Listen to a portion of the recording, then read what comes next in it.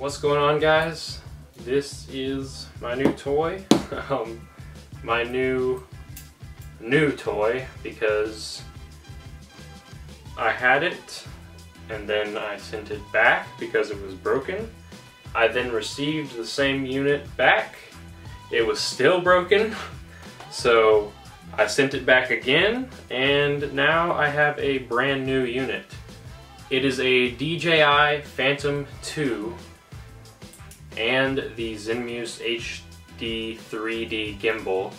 It's a 3-axis gimbal. So basically that means that you get super steady shots with the drone, and hopefully this one works.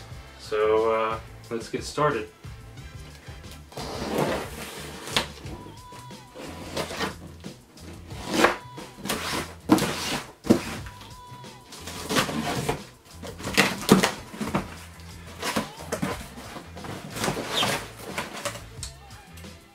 Some nice packaging going on here. Here is the gimbal right here, and bubble wrap, bubble wrap, bubble wrap, and the Phantom 2. Let's get this crap out of here. Okay, so this is supposedly a new unit,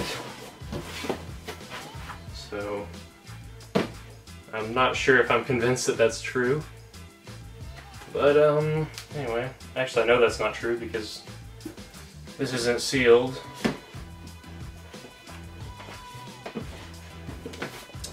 Here's the gimbal. It fits in there kind of weirdly.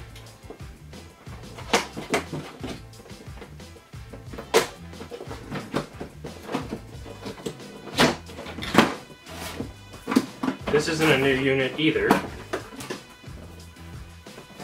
because it wasn't taped. The tape was broken, I should say. If this is the same unit and it is broken, okay, it's not the same one, so yeah. Alright. Thank God. Here's 2 sets of props, and here's the body. Here are some screws with a wrench, and multi-tool, screwdriver, and a little Allen wrench type deal. And then, oh, this is just the European socket conversion, I guess.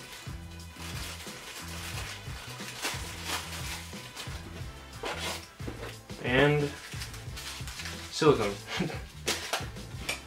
Here's the controller, which, as you can see, has a little instructional thing on it, and already got batteries in it, so that's nice.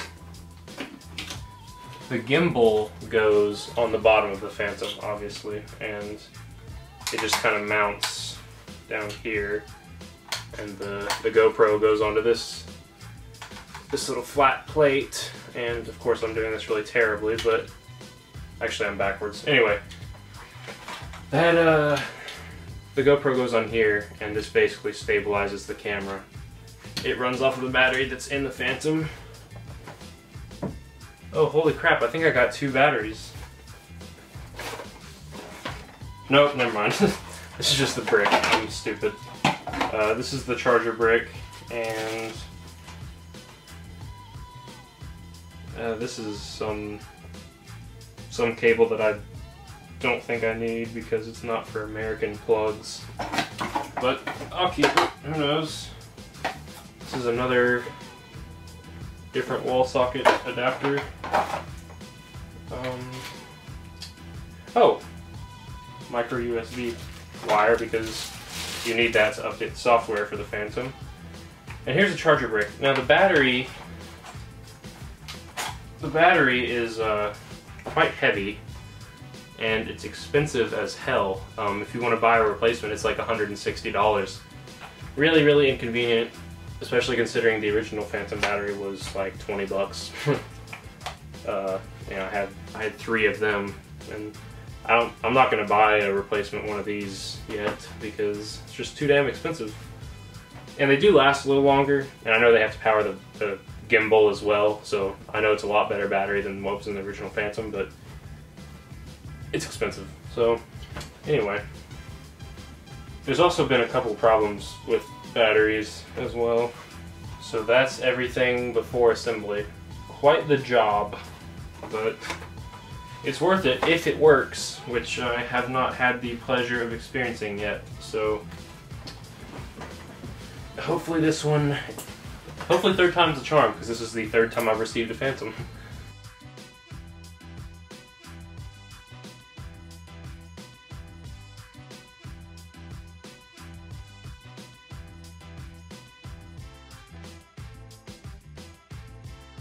So the GoPro just goes into this, there's a little 30-pin connector on the gimbal, and the GoPro, the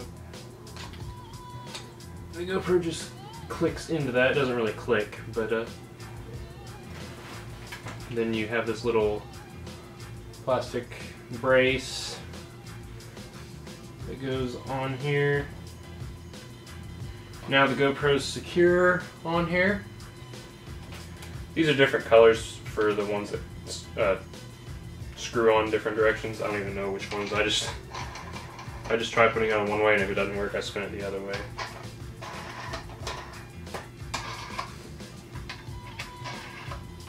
And these kind of auto-tighten, so it's not really a big deal.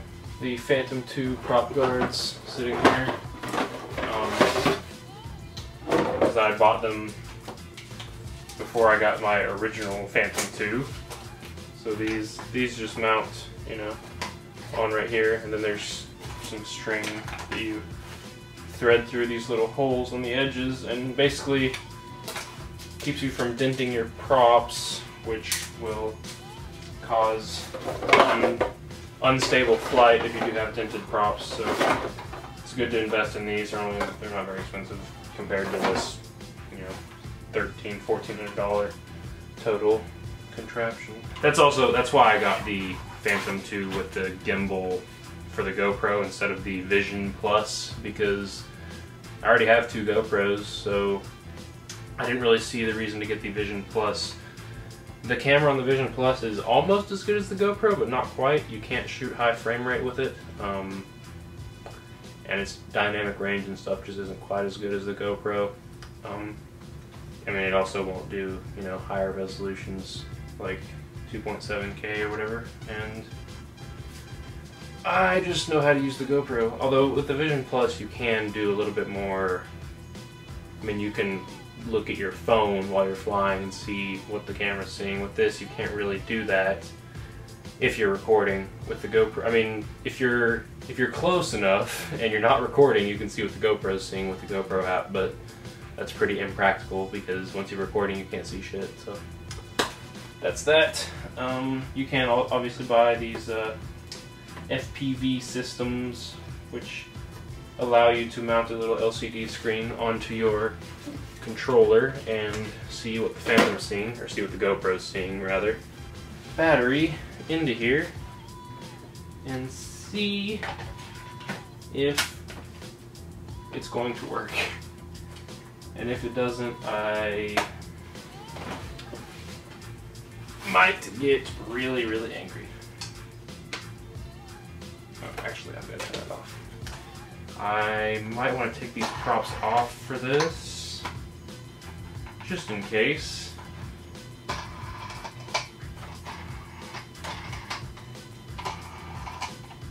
This battery, you tap it twice, and on the second press, you hold it down. And then the gimbal does its little calibration thing, and now the gimbal is ready to go, so you can see how that works. Okay, it works. That's further than I've ever gotten with the Phantom 2 before, so hallelujah. Okay, and to turn this off is the same way. You tap it once, and then on the second time you hold it down, and it turns off. The GPS calibration is pretty simple. Actually, it's not simple at all. I don't know why I said that. Once it connects to the controller, you flick this switch about 5 times. All of these turn on to a yellow color, and when I say all of these, I mean the LEDs on the bottom. And the first thing you do is you do a 360 twist like this, and then it'll turn to green, and then you tilt up like this. Actually, I think you're supposed to do it with the gimbal facing down, so then you do a 360 like this. Of course, you do it a lot slower than what I'm doing, and then it'll do its little GPS calibration thing, and you have to wait until all the lights turn to flashing green, and then you're ready to fly. So yeah, I'm ready to get out there and start shooting with this thing. It's gonna be great now that I finally have one that works. Thanks for watching, guys, and look forward to seeing what footage I can get with this bad boy. So thanks for watching, and I'll see you next time. Peace.